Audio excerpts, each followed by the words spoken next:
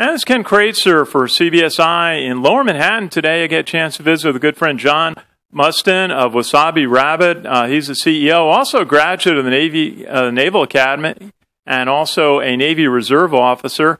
And John, you've got an interesting background from the Navy and also as the CEO of an advertising agency. Tell us a little bit about how you got into the advertising world. Oh, that's a great question, Ken. Thanks very much, and thrilled to see you today. Thanks for coming down. Yeah, my background is a little non-traditional when it comes to those of us in the advertising space. So, again, I went to the U.S. Naval Academy and studied systems engineering as an undergrad, and I later went on to study operations analysis while I was still an active duty officer. But it wasn't until I got out of the active duty Navy and went and received an MBA that I was exposed to the world of marketing and advertising. And I knew then that there was an opportunity to marry what I loved about interacting with people with the quantitative skills that I had accumulated over the years, and really bring those two together in an industry that I look forward to going to work every day to execute. So in the last couple of years, we've pulled together a fantastic team, many of whom I've worked with before in other agencies, but some of whom I met for the first time when I brought them aboard here.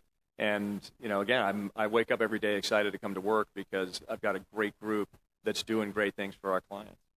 Very good. And just tell us a little bit about some of the services that you provide for clients in the digital advertising world. There's so many different channels today and ways to approach digital marketing. How do you approach that for your clients? That's also another great question. So there's no question that digital is a very explosive growth area right now, and particularly in the world of social. I mean, we're seeing a lot of fantastic innovations that allow us to learn about customers better.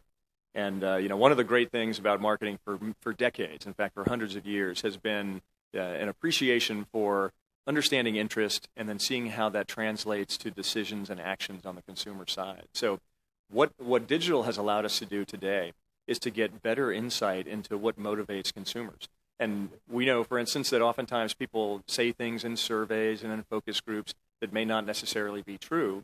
But in the digital space, particularly in the social space, we can see what people are actually doing. And so, you know, someone may say they're going to get up and work out 5 times a day, but the reality is we look at their social feeds and they're really only working out once a day. So anyway, we're able to tap into that level of detail and provide better marketing messaging on behalf of our clients. So, you know, that's just one example of how digital has changed the nature of what we used to do in TV and radio, ultimately to allow us to give better marketing messages to our clients.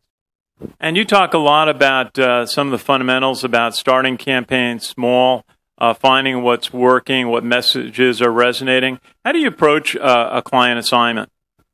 Well, it used to be, and again, we're talking about decades ago, that you would say we have a hypothesis and we're going to dedicate hundreds of thousands of dollars to building a TV commercial, and the cost of media and the cost of production would consume that budget entirely.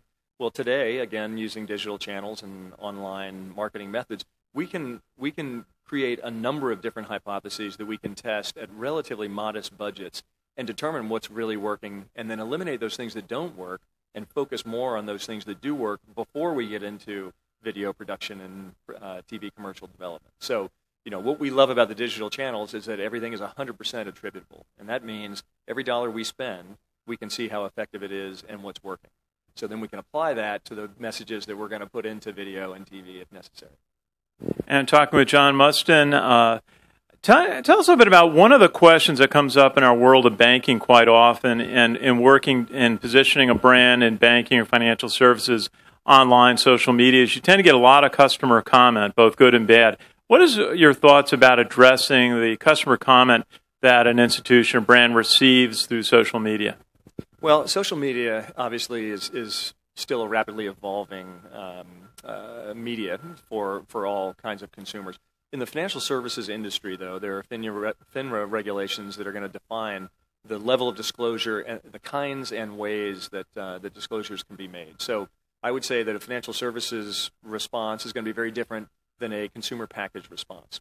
But the reality is, brands that seek to be authentic in their interaction with consumers want to allow those negative comments to exist. And rather than censor or edit them, I would say that every one of those comments is an opportunity for you to demonstrate your authenticity and demonstrate the level of commitment to the customer service, and do it in a way that others can appreciate. So if you see a negative comment on a Facebook page or on a Twitter post, the best thing you can do is respond to it, and respond to it in a way that shows how you think and how you treat your customers. Don't delete it. It's best for you to find the silver lining in that opportunity. Great advice. John Mustin, as I said earlier, you're a Navy Reserve officer, graduate of the Naval Academy.